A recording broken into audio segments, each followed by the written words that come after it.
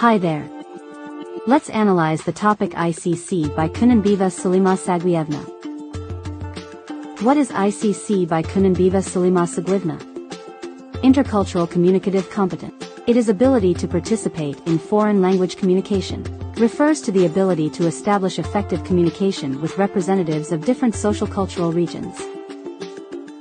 ICC has several sub-competencies. They are sociocultural, linguocultural, cognitive and social sub-competencies. Linguocultural sub-competence.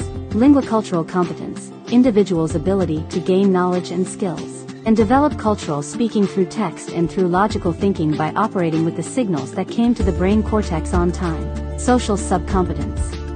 Social competence refers to getting along well with others, being able to form and maintain close relationships, and responding in adaptive ways in social settings. Assumes a certain set of expectations. Cognitive sub-competence. Cognitive competence is defined as the ability to perform adequately those cognitively complex tasks considered essential for living on one's own in this society. Sociocultural sub-competence. Sociocultural competence is a component of communicative competence. The totality of knowledge about the realities of the country of the language being studied, the national and cultural characteristics of the social and speech behavior of native speakers.